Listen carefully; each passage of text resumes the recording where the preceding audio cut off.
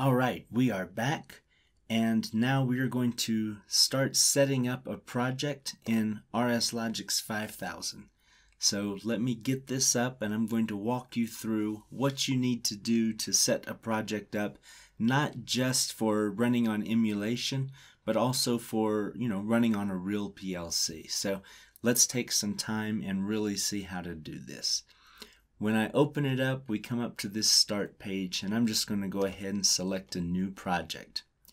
If we wanted to run on the emulator, we just leave it like I've got it right here. When I go under type, I've got RSLogix Emulate 5000 controller. If I just select that and hit OK, I'm good. But let's pretend I actually wanted to run this thing on something else.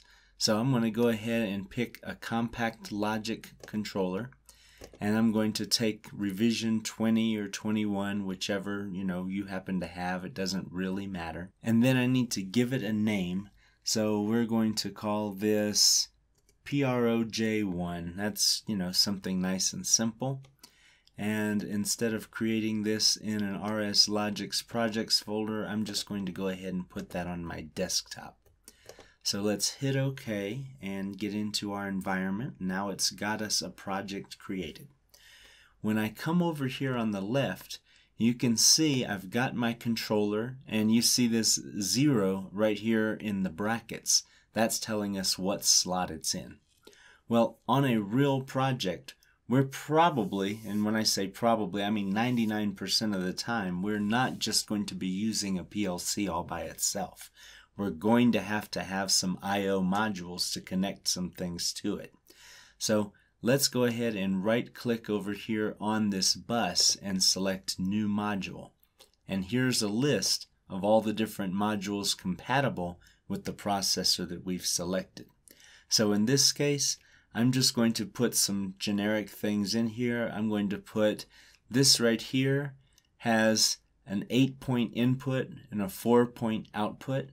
That sounds useful. Let's just go ahead and create one of those. And I'm going to put that on the next available slot, slot 1.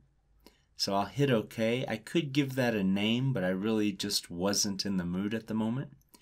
And let's also go ahead and take an analog input. Here's a 4-channel right here. I'll create that. Hit OK. That's going into slot 2. And then let's also go ahead and give ourselves some outputs. So I'll take this 16-point digital right here. I'll create that, and I'll go ahead and put that on slot 3.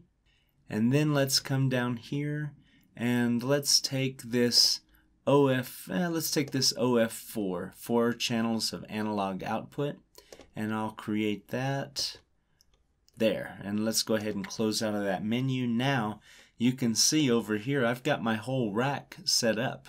I've got my processor, and then I've got 4 I/O modules downstream of that. Well, these digital modules, there's really not much to configure in a digital module. I mean, there is a little bit when it's talking about scan time and things like that, but there's usually, you just use those right out of the box and they're good. But our analogs will actually give us the options. For one thing, on 5000, analog modules are not enabled by default. So you have to come in here, and assuming we're going to use all 4 of these channels, we want to enable all of those channels. Now, what kind of signal is coming into this module? Well, different modules have different options based on their physical capabilities. This one actually appears to be able to handle all kinds of different signals.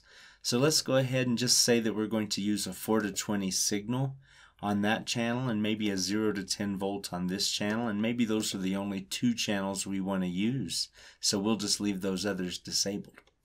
Then what kind of data format do we want? We can have engineering units, we can have raw proportional. I always like scaled for PID. That's just my personal favorite. I don't know why. Maybe because it's just practical. If you're actually using PIDs, you're already scaled that way.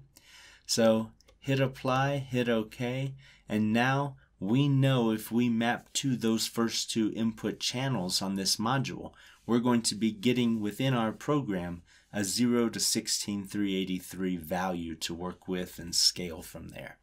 So that's how you set up these modules, and different modules have different configurations. Certainly we're not going to go through the list because we're here to learn how to program, not really learn about all the different modules in Allen Bradley's catalog. So that's the basics of how to configure your rack. Now, what else can we do in here when we're setting up our program? Well, something else I'll show you. This really isn't critical for us, but if we double click on our controller, you can see right here we've got time and date settings. So once we're actually hooked up to the running PLC, this is where we can go in there and set the time. We also have network, port configurations, internet protocol. This is important, assuming you're going to be running on Ethernet and have that kind of network functionality. You're going to want to know where to come to set the IP address. Also, whenever you have faults, if anything goes wrong within your program or your processor, you can come in here and actually see those things. You can clear them out. So double clicking on the processor over here in your Project Explorer brings up a lot of useful configuration and a lot of useful information on your processor. Now, let's get back into what we're actually here for, and that is our program. We've got right over here under tasks, main tasks, we've got our main program, and when I double click this main routine, it's a ladder diagram and it has nothing in it. So this is the skeleton, this is the bare bones version of what's going to turn into our program. And certainly we could come in here and we could write an entire PLC program right here in this main routine and we'd be done. But it's practical that we're actually going to want to have multiple ladders and possibly some other programming paradigms coming into play. So if I come back over here to this main program, I can right click and select a new routine. And maybe I don't want a ladder, maybe I actually want a sequential function chart. So I'll go ahead and take that and I'll just call it FSC1 for the time being. Hit OK. I'll come back and create another new module. So instead of a sequential function chart, I'll take a function block diagram and I'll just call that FBD1. Hit OK. And so now I've actually got a couple of different things over here under my program, and I can create SFCs and FBDs. On top of that, the one thing you need to know about is where to find your data. Whenever you've created all of these tags that are going to be going into your programs, if you come over here and double click on controller tags, you'll see everything that you've created within the controller scope. And from this browser window, you can also get into programs, click into main program, and you can look at the tags for the main program as well. You've got two different tags on the bottom, one for just monitoring the tags. This doesn't allow you to change them, but you can change the values. So the value that's in white, you can change that real time while it's running. But what you can't do is come over here and rename this tag. If you want to do that, you just need to click on this Edit Tags tab down here, and that brings you to exactly the opposite. You can't monitor what's actually being stored in any of those tags. You can't change the value real time, but you can see all the different properties associated with this tag, and you can change pretty much anything. So that's the Tag Explorer. That's how you get into it. And at this point, the only other thing that you'll ever really need to know about setting up a project and getting it online is, of course, the communications. And if you go to Who Active, that's going to interface with RS links and show you what processors you have connected to your system on whatever drivers you have installed. So for us, when the time comes, we are going to be connecting this up to Emulate, and that's this ABVBP driver, which is the virtual device driver for RS links. That's going to have one emulator down here when we're running 5000. You're not going to have this software. You're not going to be able to do that in most cases, but if you ever get your hands on it, I do want you to see this, know where it is, know how to get into it. And certainly if you're actually running a real processor, it might be up here under Ethernet IP driver. You would see that, select it.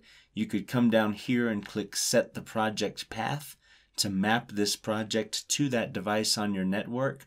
And then you would just come up here and click Download to send the program from your programming environment into the PLC. So that's really it. That's what you need to know about setting up a project in RSLogix 5000.